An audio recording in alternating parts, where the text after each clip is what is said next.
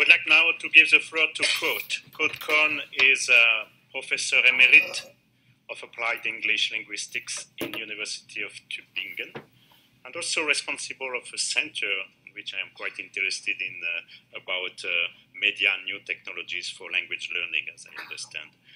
And I think you will develop a bit this idea of is translation a communicative activity? You have the floor. Thank you very much. You have to push the key. Okay, thank you very much, and thank you for inviting me to this floor. It's an honor and it's a huge pleasure, of course. When I started preparing things for this discussion, I was given 5 questions, and so being a good German, I followed these 5 questions. And when I talked to Anthony and Kirsten before our session, they seemed to be slightly disappointed that I would not stand here and rip their report apart. So this was not at all my intention. It never was. I like the report very, very much. I think it gives valuable insights based on this literature review and the data. At the same time, of course, it's an extremely complex field, and I think one of the overall messages from the report is that we have something valuable here in our hands with which we need to move on.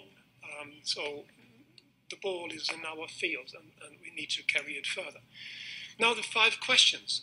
Can translation contribute to effective language learning at all levels? Well, this brings me to come up with one of my favorite topics, and that is concepts, models, and all these things. So it just depends on what you understand by translation. Of course, this has been raised before, but we cannot overestimate this in its relevance.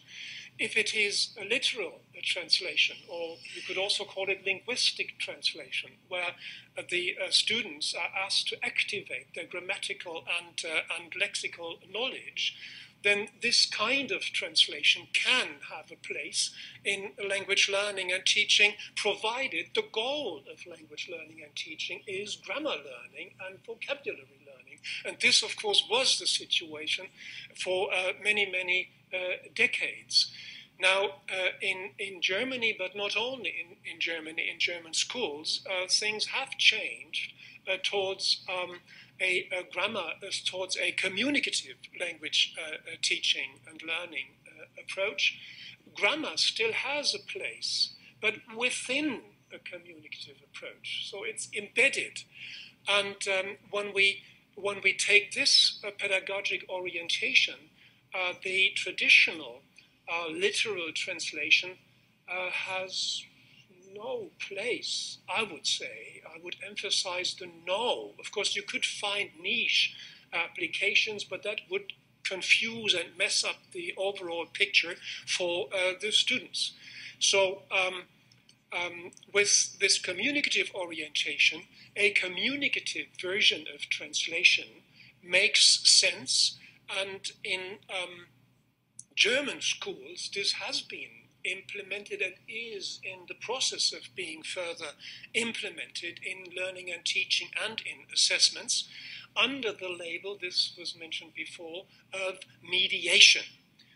And mediation, communicative translation, I would argue, plays a significant role. First, of course, in terms of learning objectives. Acquiring this communicative learning skill, or rather complex of skills, is a value in itself in our modern multilingual society, and where the learning objective, the overall learning objective, at the same time includes things like intercultural communication. And it has also a value because of the pedagogical rub-off effects. When you engage in communicative translation, you engage in all the comprehension and production activities and skills that are also relevant in unilingual communication. So I would think there is this rub-off effect. it is difficult to study this in research, and the report commented on some of the results. My feeling is that these studies that are available focus more on what shows up on the level of outcomes, and they focus less on the kind of processes learners engage in. This might be interesting from a sort of social constructivist processing perspective.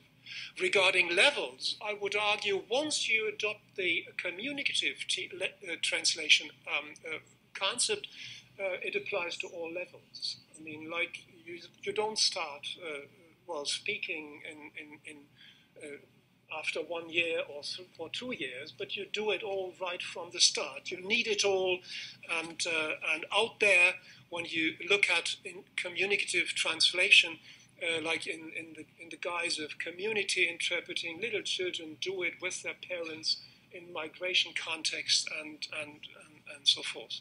Second question, if translation does not form part of the language learning curriculum, is there a willingness? Now in Germany, as I said, we have this shift towards mediation.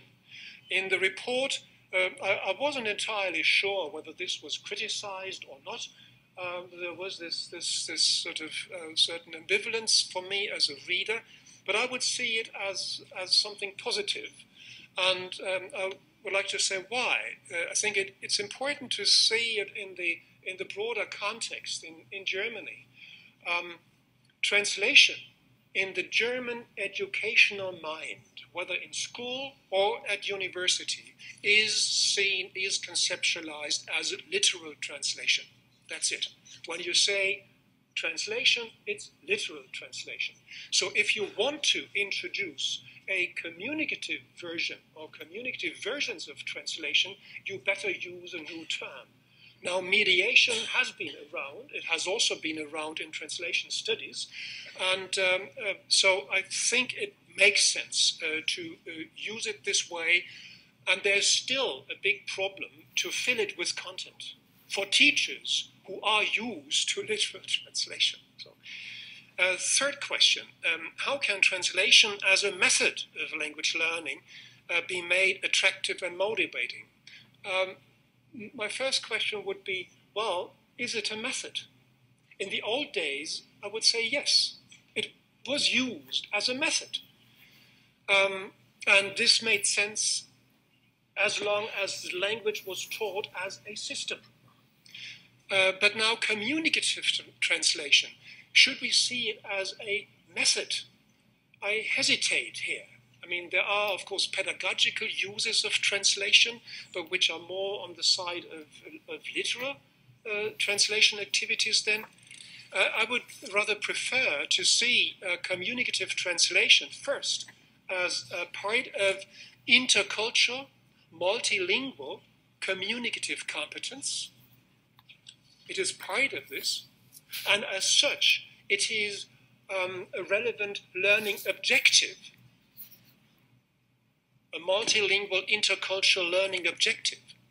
And second, a communicative translation, as I said before, is a highly complex, comprehensive competence that integrates most of the competencies that are required for successful unilingual communication.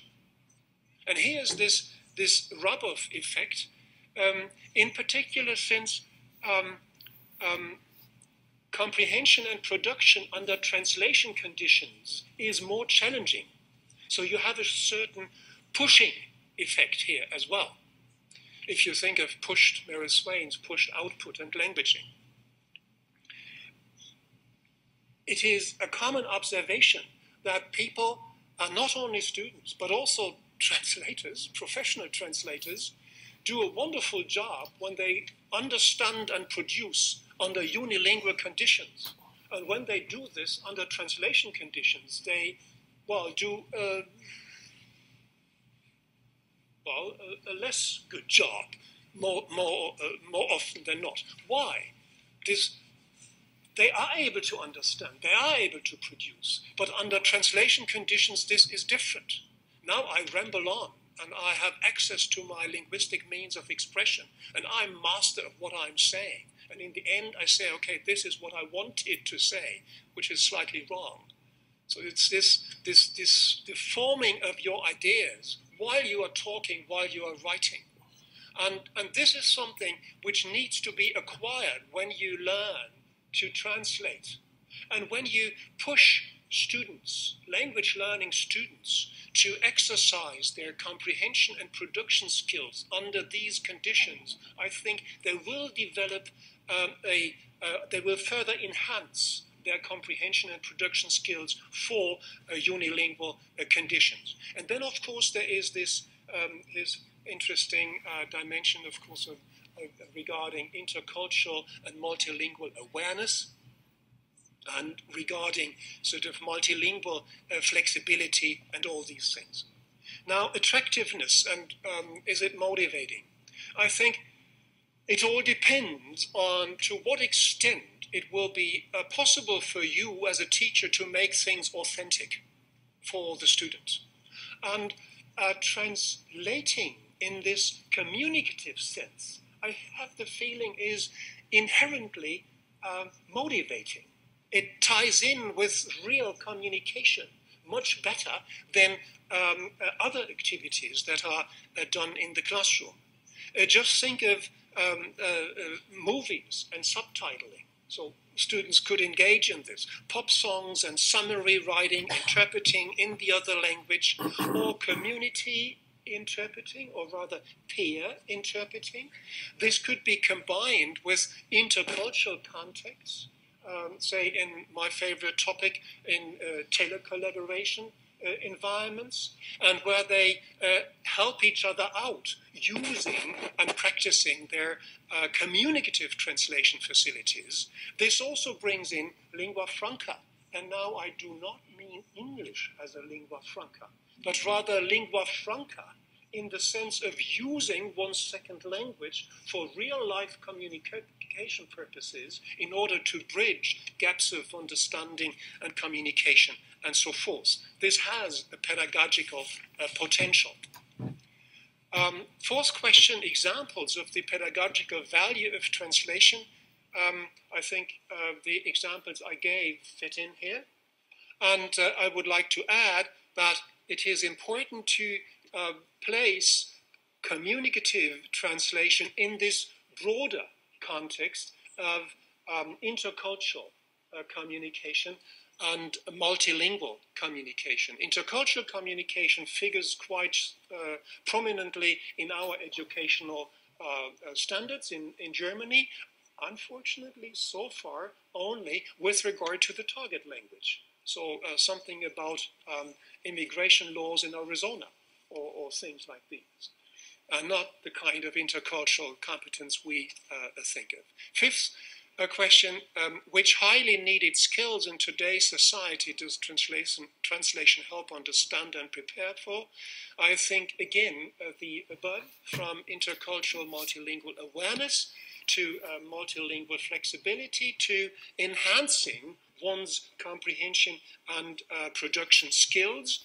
But this requires teacher education. Well, first it requires teachers who can do all this, and the traditional teacher with the traditional training in universities and teacher seminaries, I don't think that they will get this kind of competence. They're in these institutions. I am involved in teacher education in Germany at the university level.